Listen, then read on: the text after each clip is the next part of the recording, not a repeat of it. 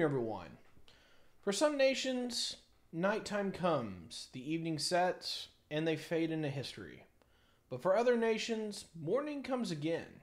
And today we're going to be talking about a nation who's had probably more mornings than any other nation. It is now known as the land of the rising sun. Welcome to Japan. Roll the intro.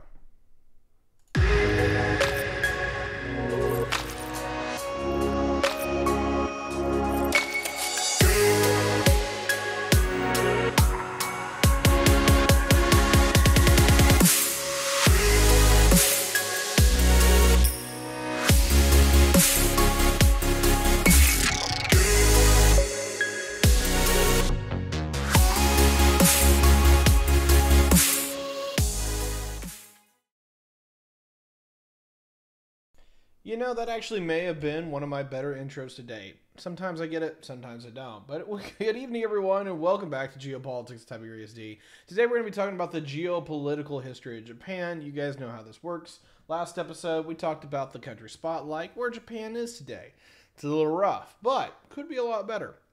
But here's the thing about Japanese history, is that in a nutshell, the land of the rising sun is an apt description because while the sun sets on the Japanese Empire from time to time, it tends to come back. It tends to reinvent itself and return from history, unlike many other powers that simply fade away. So, getting into this in a nutshell is that this is a lot of Japanese history, and I can go back for eons. But to put this in the modern geopolitical history, we're going to surmise most of Japanese history, and I apologize for this, as a general cycle that what we kind of see with China, which is things rise, they fall, they come back. And we can talk about the Ashikaga shogunate or the Tokugawa shogunate, is that largely Japan has its time where it is united, it is strong, it is powerful, but then eventually it breaks apart and shatters and disintegrates and has to rebuild itself. Very much akin to Chinese history in some regards here, but again, we're going to skip over most of that. Our story today picks up largely with the end of the Tokugawa shogunate. And largely what is going on here is that the Tokugawa have been running for the better part of 200 years and doing decently well at it. It's getting to that bloated, corrupt level, but it's not so bad that it's absolutely horrible. But there's a problem. 1849, if I remember the correct year, is that you have the Opium Wars start over in China. And this absolutely shocks the Japanese and most of the Asian world, as everyone knows who China is on this side of the planet. And to hear that China has been absolutely defeated by these other peoples from the lands of the outside in glorious pitched battle, to the degree that they are subjugated. The great Chinese Empire, the center of the world, is subjugated unto their wishes, is absolutely a monumental thing that happens within East Asia. And of course this war will last a couple years, but come 1852, 1853, people are getting the message. The Europeans are here, and it's not going well for Asia. At the same time, a man named Commodore Matthew Perry will roll in with 4 cruisers into Tokyo Bay, and will largely say, it's about time you guys open up trade. I'll be back in about a year. And if you haven't done so, you will be compelled at gunpoint to do so. And so Japan basically walks into history here, at the throat of a gun, having a gun to their throat, pardon my language here, openly being told to join the modern world or get wrecked, just as China had. And for all of the bad things that are about to happen, Japan is largely going to start doing that. And so today, at this point, we get into what we now know as the Meiji Restoration, which is largely what this will happen.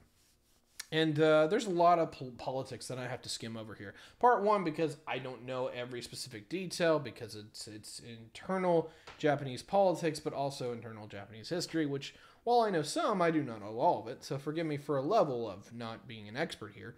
But also, on the other hand, is that it's a bunch of names I can't pronounce and a bunch of correlations that I have yet to really continually map in my head. But here's the general gist. What happens is that Japan and factions within Japan realize that Japan has to reform. Things have to change, or Japan is going to get left behind to these neo-imperial rivals that can absolutely snuff them out in not too long at all. If China can be defeated by one of these imperial powers, what does that say for Japan? Japan would absolutely get wrecked.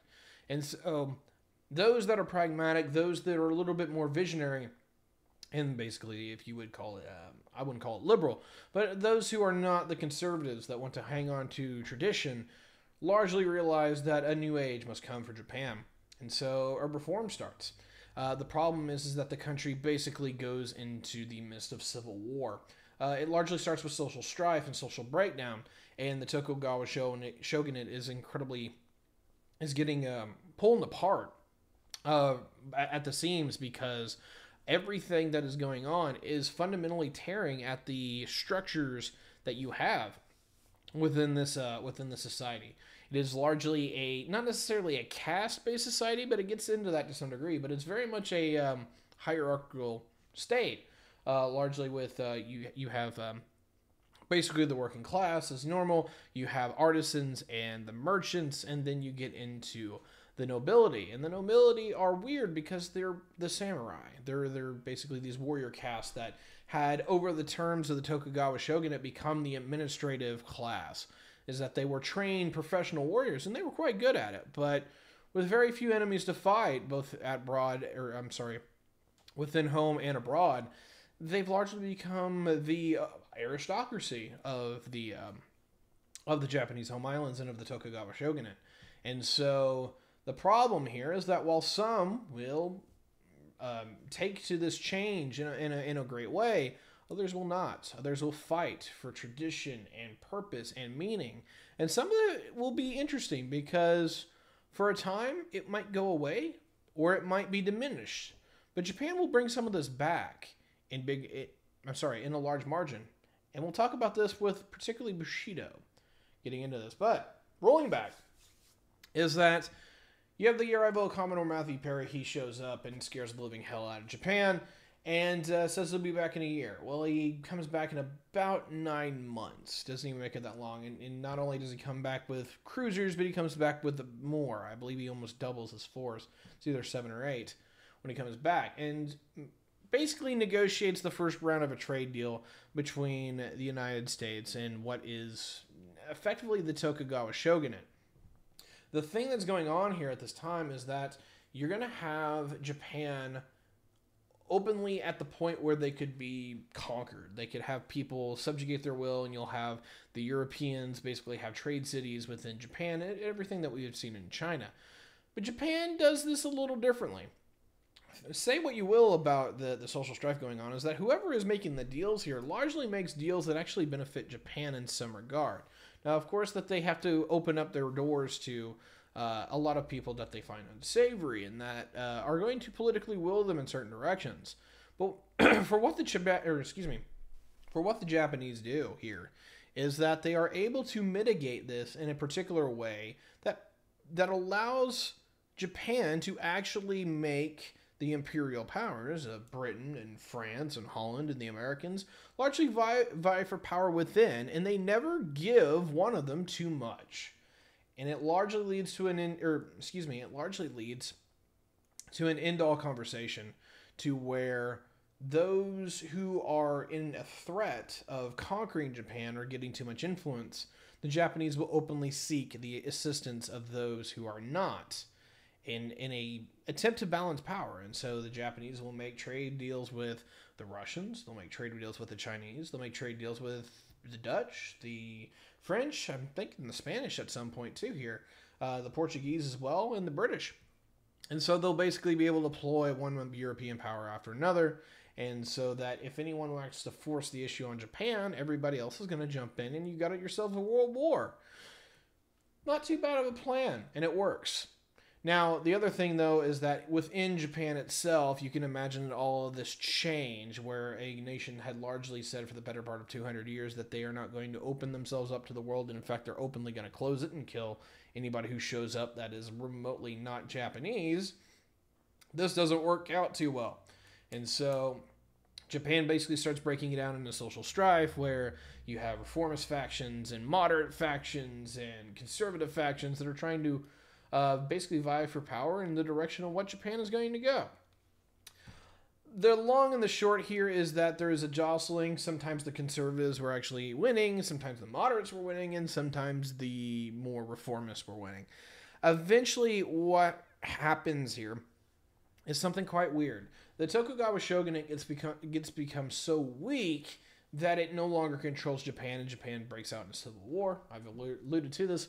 But the person who actively starts heading a lot of what is going on within Japan is, ironically enough, the emperor. Now, for anyone who doesn't know, instead of China, where the emperor is largely killed and you take his place, Japan always has the figurehead, the shogunate, that is the active ruler of Japan, and they sidestep the emperor, and the emperor is the figurehead. And largely what you have here is that the shogunate basically rules in the name of the emperor. Well, largely what you'll see with the emperor, and particularly with the rise of Emperor Meiji, is that he doesn't quite like what is being done in his stead. He is smart, educated, very capable ruler, and what largely comes about is that he gets into politics. And with your name being the Emperor of Japan, is that even though it has been incredibly unceremonial and contradictory at this point, for a Japanese ruler, or particularly the Japanese emperor, to be involved in the affairs of state, he feels that he has to, that he must, and he does. And he largely is able to put together a political coalition that will eventually help him out. And now, of course, at first when he starts here, he's largely at the behest of other people. That he is buying into power with certain people that are largely using him as a backstop. So, hey, the emperor's on my side. I'm going to be ruling in the name of the emperor. I'm going to be the next shogun, but emperor's on my side. Now, I'm glossing over a lot of history here, and I apologize for that because that's a lot of details that I don't want to have misconstrued. But in a general nutshell, what we're actually looking at here is two things. One, the three major factions of the reformists, the moderates, and the conservatives will eventually vie at each other to a point where they'll all keep each other largely whittled down or almost exhausted, and eventually one or two of them will eventually start getting the top. There's a big conversation on what happens between that because in a lot of regards, the moderate faction is the one that kind of comes out. But there's a conversation on if the reformists became moderates or the conservatives became moderates, because there's a lot of flip-flopping, a political jostling here where at one point this dude's in charge and he's doing great, and then there's another dude who's in charge that's doing great. You have a lot of people that are largely rotating in the general political power dynamic here. And it's largely what we see in areas of political or of social strife, is that it's basically political king of the hill, and while somebody gets to become political king or, political hegemon for a quick second, it seldomly ever lasts in an era of instability. And ironically enough, it is actually Meiji that is able to corner people out in a particular direction that, while there is a lot of blood spilled, and it's not blood, it's quite a nasty series of revolutions and civil wars, is that over the period of about 20 years, everyone is eventually weaseled out to where the moderates have largely won, and Meiji is more or less at the head of it. Now, granted, there is some give and take here about who all is in charge at the end, but that's not really what we need to focus on here. Number one, because I can't tell you, but number two is that it's not really that important, because Japan is going to exit the Meiji Restoration, and we're getting into about the 1870s here in a completely different mindset. They are going to balance the new way and the new era with old traditions, and they're going to meld it all together to where the emperor is the one true god, and the way of Bushido is that the way of the warrior, but you don't have the samurai. You have a national army of peasants and merchant children and whatnot. And so you basically have a lot of the old system fall away as far as social structures and social support. But now you have a united Japanese people in a large extent. You have a little bit of an aristocracy that is left over, but most of it's been killed in, in a continuous era of civil war. And so most of these folks that are alive that are now at the heads, I was waiting for it. It's good to see it, Wes. Most of the people that are left at this point is that, pardon me, can't talk. Most of the people that are left at this point are relatively young. Very few of the old guard are still left in any kind of major sense. So you've got this new aristocracy that is relatively young, that is relatively wealthy, and understands a world that is far more complex than what their forebears understood. And this is largely a capitalistic class. Japan will largely embrace what we would refer to as state capitalism at this point. And they start economically developing. A lot of it is from foreign investment. You have... largely what it is that the Japanese buy into their particular things that they need. They will buy the expertise of foreign dignitaries, and they will, if they need weapons, they will buy it from the Americans or the British in particular, sometimes the French. But what they are able to do is that they're able to use the technological diffusion of having these weapons and having these dignitaries to the point where Japan can eventually start self-sustaining in building some of these things out and eventually get into particular things like railroads, which Japan will, to some degree, be not necessarily a pioneer of, but will have its own thriving railroad system come the 1900s. And while it is not nearly as complex as what we'll see post-World War II, is that you begin to see, to a large degree, the modern makings of an industrial and modern Japan. Sorry, double modern.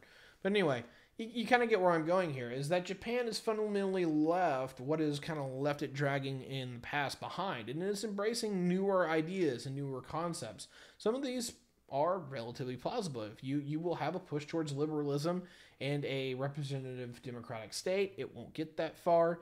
What largely happens is that there will be a junta form later on. We'll talk about that later. But largely what happens is that you have a lot of reformists within this organization that will push Japan in significantly different ways that you do not see within the rest of East Asia. And all of a sudden, Japan starts becoming a major world power. They basically, in the span of about 20 years, will go from technological backwater, on the level of China, to contender for world power, for, top 8. And, of course, after a series of events, this will be cemented. Number 1 will be the Sino-Japanese War, the first one. And this ranges about 1890, 1895. I can't remember the exact years, but largely what happens is that Japan basically comes in with new industrialized weapons that they can make themselves, or they've bought from the Western Europeans or the Americans, and they're able to just absolutely manhandle the Chinese to the same degree that all the other imperial powers had, and it formally establishes Japan, at least in East Asia, on the map as now they're the ones in charge, which is a fundamental misstep. Compared to what we've seen throughout most of the history of this region. It's usually either China or some other kind of institution that's kind of taken over China. But now for once it's actually Japan. This is definitely a different calculus. When you get a little bit later, you have the Russo-Japanese War of 1903 to 1905. That or it's 1905, 1907. Can't remember. Sorry, I'm a little airbrained today. I don't know why, but you guys can probably tell I'm a little bit off. It's not been the best day. Anyway, so what we largely have happen here is that, I broke my thing. That's a shame.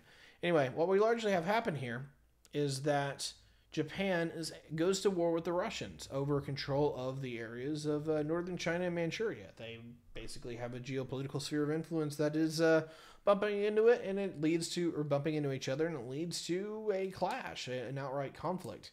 What will eventually happen is that Japan will win and defeat one of the great world powers, and it actually leaves a tarnished stain on the Russian pride and prestige that will eventually be one of the major factors that leads to World War I, which we've talked about quite a bit before in Russian history in a few other episodes. We need to do a World War I episode, though. I'm trying to get to that. Anyway, without further ado, is that getting into the meat and the gravy here is that Japan rapidly, within the span of 40 years, goes from technological backwater to world power in its own right. And it is no joke. It's everyone respects the Japanese now, that while there's a lot of racist attitudes, so Japan is strong, it's capable, and it's definitely not a secondary power like, say, Spain. It is a power in its own right, and they are now the rulers of East Asia, unless somebody really wants to have a fight with them. And there's a lot of lessons to be learned here that will largely be from the Battle of Tsushima, where the big gun battleship, as it's called, becomes the norm. Instead of having these ships that are bristling with guns, 1,000 or tens of guns, you just get a couple of guns, but they're huge. And this is basically where that lesson is learned. Ironically enough, it's not the British who learn it. But this will largely be what part of what leads to the commissioning of HMS Dreadnought in 1906. There's a question on whether the British were already going down that route or not, but I don't know. Somewhere between World War I and World War II, Japan invades China and occupies it for a short while. I'm going to get there, because it's kind of yes and no.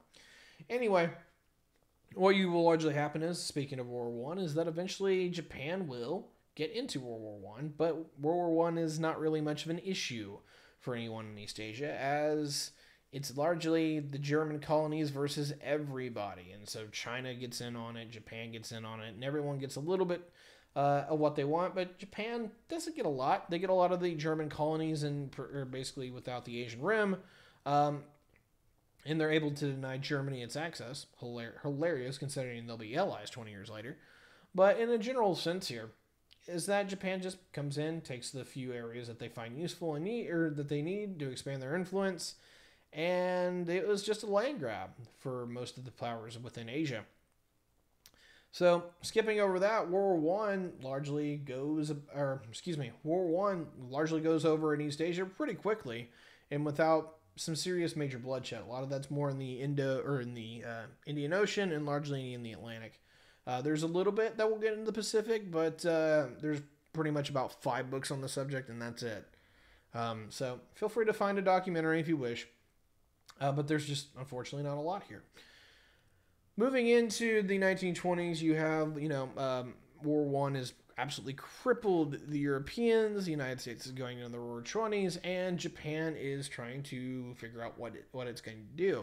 Because for some time here, the British and the Japanese have actually been allies, and this largely starts about 1895. Largely right after the Sino-Japanese War, is that Japan starts cementing itself as a power, and Japan and the British is largely interested in containing the Russians. So, ironically enough, even though the United Kingdom and Russia will be on the same side during World War I to contain Germany, Japan and Britain had been actually formal allies to contain the Russians. And so, while that will largely go over with Tsushima and a few other things, is that Japan largely walks out of World War I a victor, gaining a little bit of traction, but finds itself in a neighborhood that is either, finds itself in a neighborhood that is either somewhat hostile or openly friendly, but has nothing to benefit Japan. And as an example, is that the problem that Japan largely sees here is that the Russians have been defeated. They could push harder, but that's going up against a major imperial power. And of course, with the communists now in civil war, is that it would be advantageous, but it's going to draw the ire of a lot of the imperial powers of Europe. So maybe. China is largely trying to put itself together after World War I and is doing pretty well under Sun Yat-sen. Not necessarily something that they want to encourage an era of Chinese nationalism in an era where they're getting stronger and more unified. Because, remind you, invasions actually do have negative consequences. So, how about the rest of the people in the region? Well, that's largely the Americans, which they have a semi-decent relationship with. A little bit the French, but that's somebody that they were just allied with in World War I, and largely the British. So, everyone is a substantial threat or an ally. Ooh, this is not a particularly good neighborhood to be in. So, Japan, instead of throwing the gauntlet down, largely lets everybody ride on the wind of the post-World War I boom or bust and just plays for time. And it doesn't take terribly long before this works. It takes about 10 years. Largely what will happen is that you'll have the Great Depression, which wrecks the American economy. It hollows out a significant part of the European economy. It hurts Britain quite a bit, hurts France a little bit. Hurts France a little bit, and Germany is absolutely just neutered by this thing. And the reason why is that Germany was just a fragile economy that had largely been punished by the Allies and dealing with them in a certain way, so that anything that hurt the Allies was going to hurt Germany, ironically enough. And so Japan finds itself in a way better neighborhood. That China is now descended in a civil war between people like Chiang Kai-shek and Mao Zedong. You have the Europeans now basically in screaming recession or depression. And Japan realizes that no one in the region is really that much of their friend.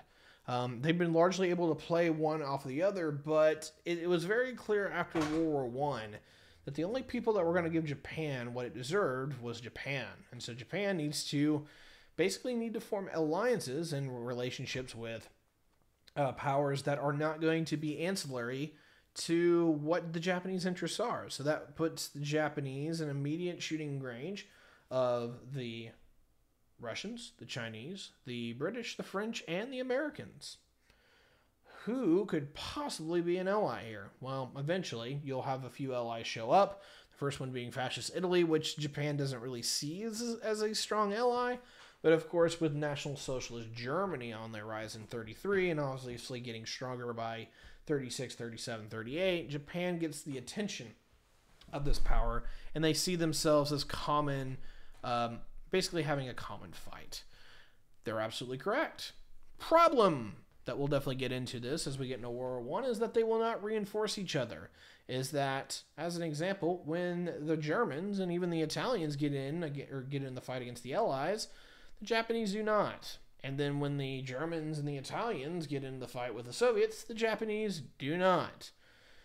And then when the Japanese decide to get in the fight, they bring the Americans in, which is ironically enough that the Germans and the Italians side with the Japanese to honor their supposed fact, because the United States technically declared war on Japan. This is called bad strategic thinking. Okay, so anyway, not to simp for the Axis here, but largely this is just an oops in strategic thinking, is that largely what happens here, and we're going to rewind back, is that going into the 1930s, everyone is basically either been crippled by the Great Depression or is in no position to deal with the Japanese. And Japan largely starts an expansionist period that is absolutely... it's pretty rapid. And there's two reasons for this. Number one is that what's going on within Japanese politics is that during the 1910s and 1920s is that there's an era of liberalism where Japan basically has a representative parliament that we would kind of consider more of a constitutional monarchy. And this is quite a bit of a problem for some of the emperors, but also in terms of some of the hardliners in Japan. What largely happens is that all this kind of boils up to where you have assassinations and all kinds of stuff. Just bad things that you don't want to see in any kind of representative democracy. And I will get there, Xerxes. I will get there. Anyway, what largely happens here is that political violence gets pretty nasty. The political culture within Japan basically starts falling apart to where it's about to break out into another era of civil strife or maybe even a civil war. But what happens is that the military largely just steps in and starts forming a junta. Now, this is over the period of about 15 years. And it's kind of a slow ag-on. But in the same way that it's a bit of a slow slide in, it's largely a relatively slow slide out. Pardon me, my sinus just cracked open. So that hurts a little bit. Okay, So, come 1930, is that the Japanese military is largely getting out of control of the leadership or the political leadership within Japan itself. And literally in 1931, an entire army group, that being the Kuomintang Army, literally just walk into Manchuria and invade it and take it over without any orders from the political elite in charge. And this largely is a show of force from the Imperial Japanese Army that they're in charge. And it eventually leads to a political scandal that leads to a military junta. And this largely is the Japanese military, largely being the Japanese Army, or Imperial Japanese Army, and Imperial Japanese Navy, basically put themselves together, and that the officer corps becomes the new political elite within Japan. They force most of the reformists out, they force most of the liberals out, and they basically form a hardline military junta. You serve the state, you are part of the military brass, and if you are not, well, you don't really get a say. In some ways, this punishes Japan quite a bit because they lose a little bit of the intellectual aristocracy that you get with having a more liberal democracy. And that is, they don't have as much R&D that comes out. They don't have as much in the way of the capitalists that exist within Japan, largely helping to ferment a lot of these national industries to ensure that they are efficient, well-working organisms. Instead, you have largely a nation that gets into some levels of central planning that becomes more that the country is no longer the apparatus with an army, it's an army with the apparatus of a country. Very similar to what we saw with Prussia and the rise of Brandenburg Prussia, Germany. And that is, eventually Japan largely is a self-sustaining military machine that eventually it develops itself into. And so 1931, the Kuomintang Army invades, and I'm trying to say that in the right way because the Kuomintang is a party within China, and there's the Kuomintang, and I get these mixed up. I apologize.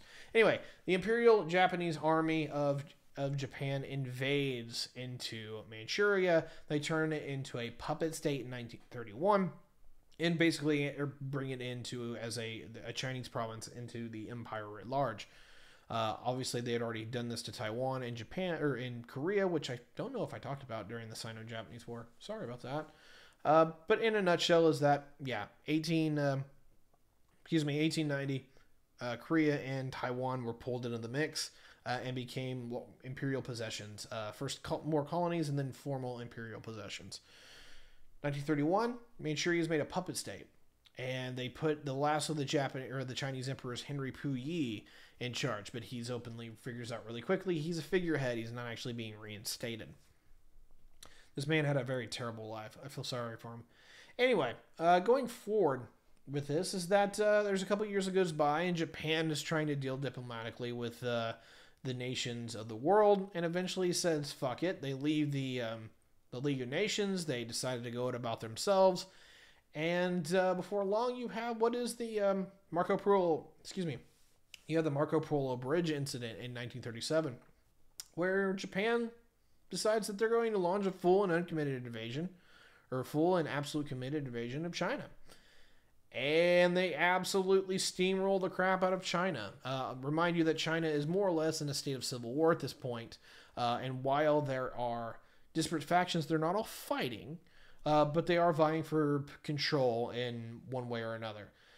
China largely puts that aside and unites in full against the Japanese invaders, nationalism. But they can't agree on who's in charge, and so to a large degree, most of the major Chinese warlords are actually wiped out by the Japanese and are exploited in that regard.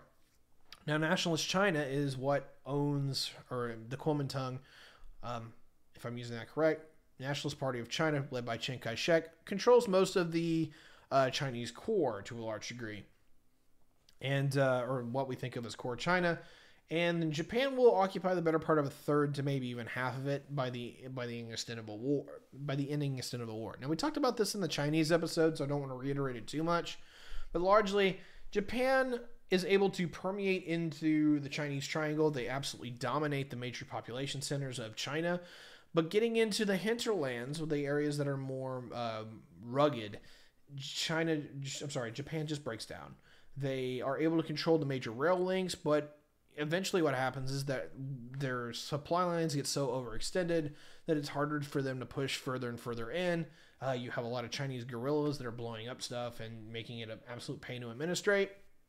And largely, what the Japanese have to contend with is that China is simply not industrially developed enough to support a modern occupation. And so the Japanese are figuring out that they can exploit coastal China for what everything it's worth, but they can't really push the knockout blow. And so even by 1941, Japan has largely put China on the back burner. Now, obviously, they'll still be launching major military campaigns throughout this, and they'll definitely do this in 1944. But in a nutshell here is that China, eventually Japan says they can't openly beat, but they can openly fend off whatever counterattack that China does. And they're largely more or less right. Largely, if China actually pulls off a successful counterattack, Japan will bring in it and launch an operation to counter that, and they will succeed. There's a bit of a wishy-wash that happens during this era, but to a large degree, Japan makes conceded efforts not to overtly push further because they just can't hold it down, while China is simply not able to push back to a large degree. And it takes every bit of volunteer units in foreign aid, such as the Flying Tigers and eventually Lend-Lease, to really get China to even a comparable fight against Japan. And it's really weird that I have to put it in those terms, but it's not that Japan couldn't push China out nearly as much as that they just didn't have the infrastructure to support it. And so just as a force ratio here is that basically when this all goes to crap and it breaks down is that Japan just can't give the definitive knockout blow to China because China is just not a developed nation in that regard at this time. So let's talk about the other theaters. Let's talk about the other fronts. In 1940, you have the capitulation of France, and France has the Vichy regime take hold. Japan basically demands from the Vichy French, give us Indochina or we'll take it from you. So Vichy France just openly gives Indochina away. Score 1 for Japan. Largely, this now puts the Japanese in targeting line to fighting the Allies writ large. Not a bad idea. And had the Japanese jumped into the war, could have went out well for the Axis. The problem here is that getting into this note, you have right in the middle of the way between all the possessions that Japan would like to have, such as Hong Kong, such as Malaya, such as Singapore, and getting into the areas of Borneo and Java that are largely owned by the Dutch, which have either been capitulated, such as the Dutch government by the Germans, or is on the back foot fighting the Germans and the Italians at this point, and this is largely 1940. Japan would love to get in on this fight, but it can't. One, a lot of its forces are still absolutely involved with now invading Indochina and policing it, but also still in China. And so they are stretched a little thin here, not to say they cannot bring out forces. They will do so later on in 41 when they do the Asian Blitzkrieg that takes the Philippines and Hong Kong and all these areas that we're talking about. But there's a problem. The reason why this isn't done in 1940 is two reasons. Number one, the area that's right in the way of all this is the Philippines. And the Philippines is largely an American client state writ large. And Japan is quite concerned that if anyone is controlling the Philippines, that it is an existential threat to this growing Japanese empire. And they don't want to invade Borneo, which has almost everything they need, from rubber to oil to what have you, while in the middle of it, they have this jutting protrusion that is a string of islands that they don't rule. And so Japan basically starts preparing that if they're going to go to war with the Allies, the Americans are going to have to be involved. Well, at this point, the Americans don't need to be involved because they're supplying most of the things that the Japanese need, particularly oil and steel, to help fuel their war machine. Moving into 1941, though, that rapidly changed as the FDR administration openly embargoes Japan as part of its as part of its continued invasion of China. They largely protested it since the start, but the Roosevelt administration largely figures that they should do something about it. And so they actually cut off Japan's major sources of war materials, that being steel and that being oil, from the United States. This is a fundamental death blow to the Japanese, and so they largely figure that, one, they need to secure their strategic objectives, which they know exactly what it is, and two, that they're going to be at war with the Allies plus the Americans. Not necessarily the worst tactical mindset here, but they should have just gone without. And of course, that gets even more complicated because in June of 41, as Japan is currently preparing for what will eventually be the bombing of Pearl Harbor, they get news that the Germans, or more of the European Axis as a whole, has invaded the Soviet Union, also another enemy that Japan has. And Japan would love to get in on that fight. But the problem is, they're preparing for the Asian Blitzkrieg that is now less than 6 months away. So Japan has to figure out, do they prepare for war against the Southern Pacific, which is largely the allies of the Netherlands, which is capitulated, Britain, which is stretched thin, or the United States, that is kind of seen as cowards. Now, a little bit of this is racism, but also is that if you look at American history to this point, we're either fighting second-rate powers, or we're coming into we're fighting the last battles of major conflicts, such as World War I.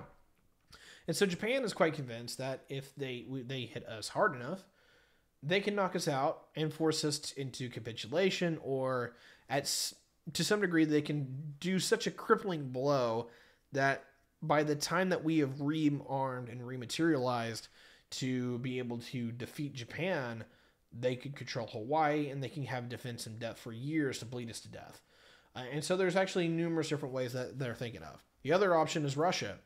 And while Sakhalin may have oil, or northern Sakhalin may have oil and whatnot, and I'm sorry, I did forget to talk about that. During the Russo-Japanese War, South Sakhalin was taken by Japan and also the Kuril Islands. And so they did get quite a bit from that. They also got the port of Port Arthur was formally given to the Japanese sphere of influence. Sorry, missed that one.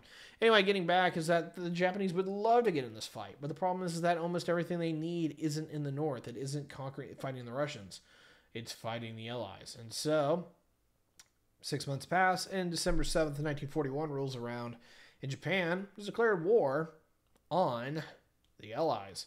Now, unfortunately, this actually isn't a formal declaration of war. This is actually just the surprise attack. But during the same day, or relatively at the same time, because the problem is that, daylight savings time here, international dateline problem here, is that December 7th in the morning, Hawaii is getting bombed, but that same morning is December 8th in Japan, and they're now launching combat operations not only against the island itself, but will be helping to give the go-ahead for Chinese or Japanese troops to invade Hong Kong, which is right across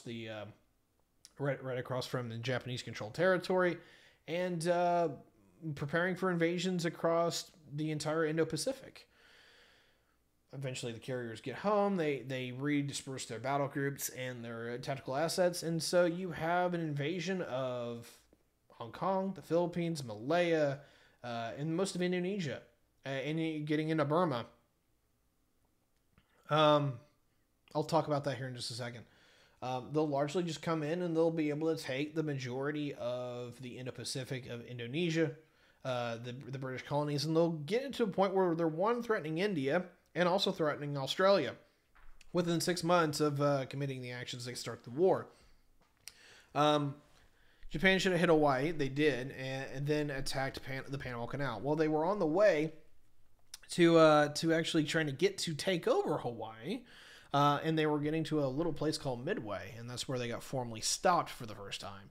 And of course, second time is largely the Battle of the Solomon Islands, which is Guadalcanal and whatnot. You can definitely check out my World War II episode. 2 hours and 40 minutes of high quality content there.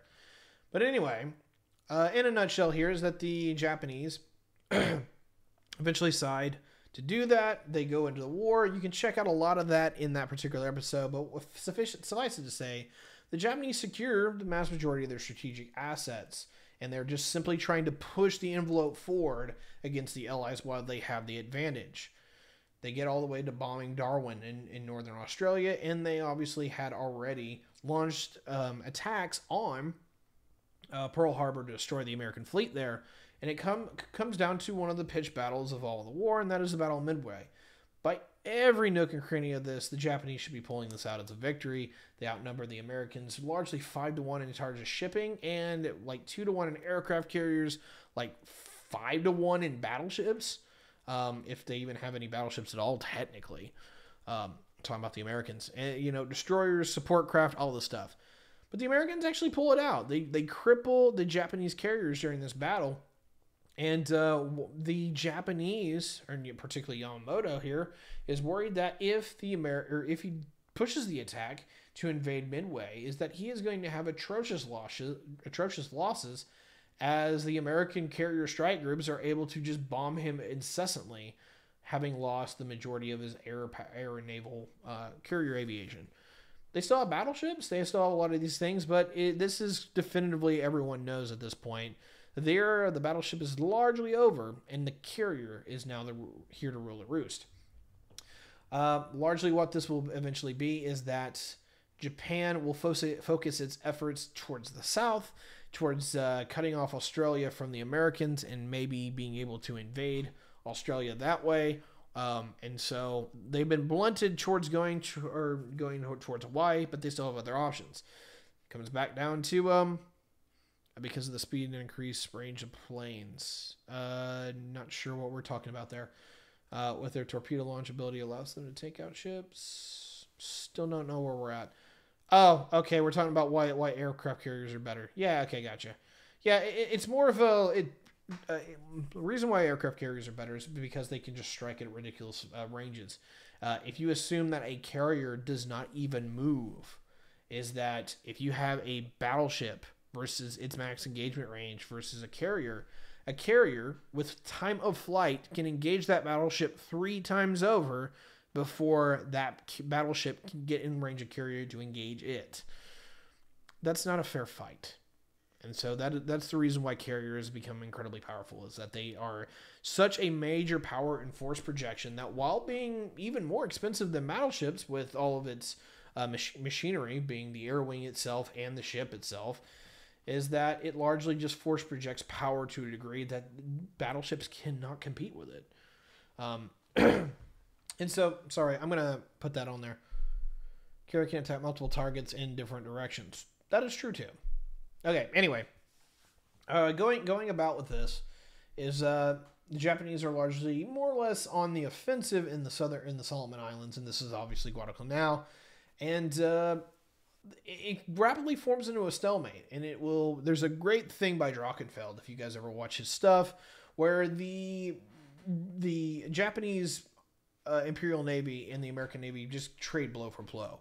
The Japanese are actually the more competent. They're able to sink most of the heavy cruisers within the American Navy, and they're able to deal just blow after blow. But when it comes to the critical assets, that is like battleships, carriers, and whatnot, the Americans are able to go 1 for 1.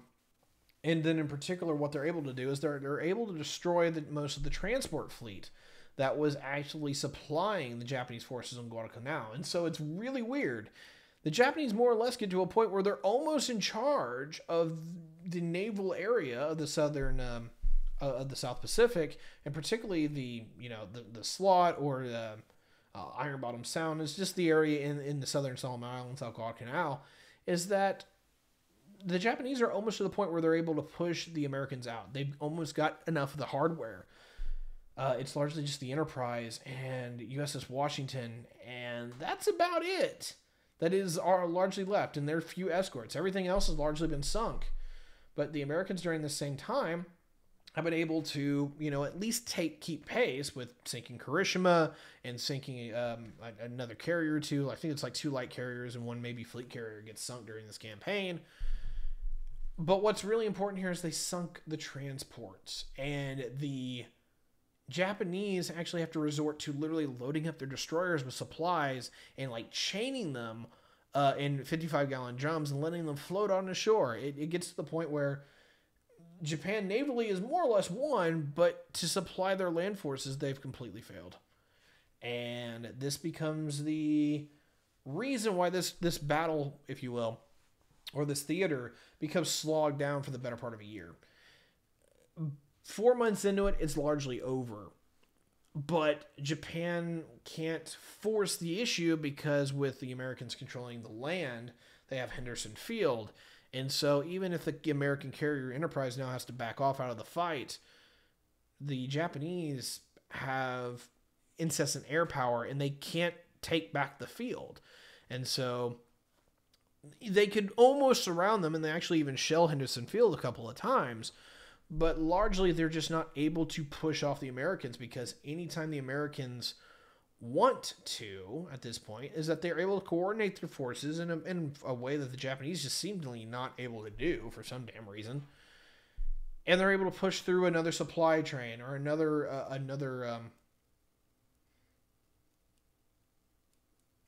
I'll deal with that in a second. You get another supply train or whatever that the Americans need to keep this operation going. And so largely this is a battle of attrition to where either Japan is going to be able to bring in new forces and new transports and new everything to make this all work, or the Americans are going to be able to bring in new fleet assets. And for the better part of November of 1942, all the way up until mid-1943, that is a stalemate in this general region, because neither can do that. And eventually you will get the Americans to bring in a bunch of their new assets, that is the SS carriers and new battleships, and all of a sudden this battle completely turns on its head, so that by the end of 1943 the Americans are absolutely on a tirade that begins the island hopping campaign that goes all the way to Tokyo Bay. So anyway, you should be like, nah, we're not starting until we have 30 viewers. Everyone open their alternative accounts. I appreciate that, but you know, sometimes people are here, sometimes they're not. I'm not going to worry about it because I can't stream consistently, and I'm not going to, yeah. That's cheating. Sure. Anyway, come the end of 1943, the Japanese are largely on a defensive. They're trying to reorganize. And we talk about this during the World War II episode. Again, go check that out.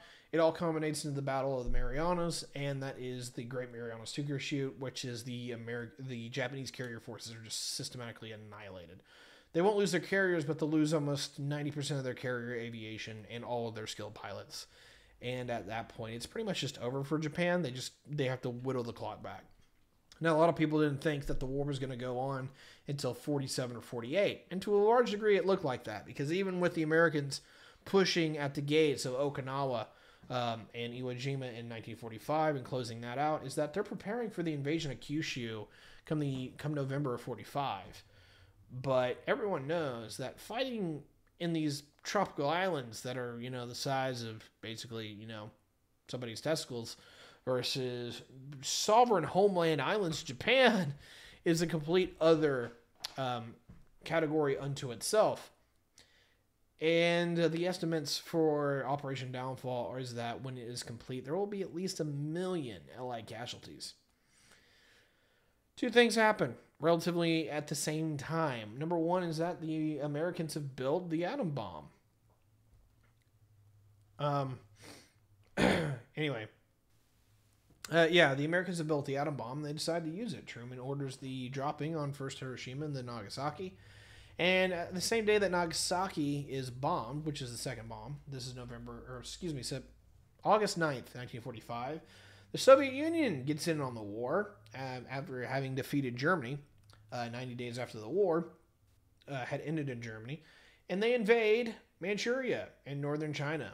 And so basically, while Japan can largely hold out for the better part of another year or two, realistically, they're largely just forced out because there is no possible way that they can win and get what they want, which is they wanted, in some degree, an honorable peace. And they were willing to fight it out to the bitter end. What the Americans do that is different, and particularly the Allies and the Soviet Union and everybody else, is that they show Japan that is not going to happen. They will fight and they will bleed.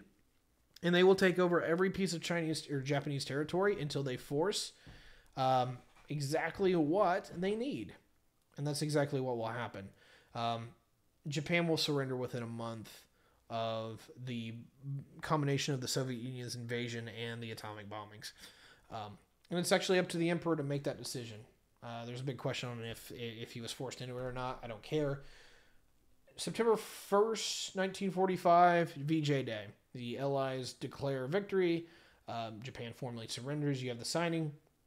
And, war's over. Japanese history largely is, the empire is, the sun is set on the Japanese empire. And for the better part of 20 years, it's going to go kind of bad. It's, reoccupation. You've got literally 2 cities have been nuked, and most of them have been firebombed and, relatively destroyed. You got to recover from that. That takes quite a bit of time. And also, Japan, while it does get aid from the Americans, it's not necessarily anything rivaling the Marshall Plan that we'll see. Going on. I was looking at that chat. What we'll see in Europe doesn't really happen to Japan nearly to the same degree. Did you cover the emperor stepping down from power? Correct me if I'm wrong, but that was not the emperor. That was Shinzo Abe, Prime Minister of Japan last year or earlier this year. I think it was earlier this year. If the emperor stepped down, I don't know much about it. But the emperor has largely not been... Oh, after World War II. No, because he doesn't step down. He's expecting that he's going to get killed, and he's expecting that he's going to have to step down, but MacArthur surprises him and is like, I need you. You are the face, you are the spirit of Japan, and I need you to hold that together. We need to rebuild Japan. And the Allies basically forgive Hirohito of whatever and all the things that are going on, and he ends up living and ruling Japan until 89. But of course, you'll actually get a more modern Japan that is an elected democracy and American client state. Okay, let's get into the post-war period because this is actually quite a big deal. Largely what Japan had done, and we talked about this more in the Country Spotlight, is that during the empire is that they went out, they took the things that they needed, they brought back the raw materials, and they processed them into intermediate materials and then finished goods, and they sold them to the Japanese people that needed it. And so largely it was more of a military thing. You went and you got your iron ore, you went and you got your oil, you turned it into gasoline and steel, you turned it into tanks, and you fed the war machine, right? Or more appropriately, aircraft and battleships and shit. What Japan does is they basically say, wait a minute, we did that because we needed to. But we're now we're now a part of this greater American super alliance that allows us to buy anything and everything that we could possibly want from anyone who's willing to export it. I got an idea. Let's do what we did during the Empire. Let's turn ourselves into an industrial power again. But instead of just making it to where we sell finished goods here at home, we sell it everywhere. We literally become the workshop of the American alliance. And to a large degree, East Asia, that's exactly what Japan does. Is that it largely takes a while to get on board. But in 1970, you start seeing some real recovery, some solid growth. And by 1995, Japan is the second biggest economy in the world. It had absolutely, by mid the 80s, it had eclipsed the Soviet freaking Union, the superpower of the Soviet Union. It actually became a bigger economy. And it tripped a lot of people up. A lot of people thought that Japan actually might become like a third axis in the Cold War for a quick second there. But largely what we saw is that it was just Japan being able to participate in an economic system that the Americans had laid out. And while it took quite a while for it to really hit, is that when it was all said and done, Japan played it right. They invested in what they needed to invest into to secure a very stable future under somebody else's aegis. And it led to an era of peace and prosperity that Japan has never seen before. And then the Cold War ends.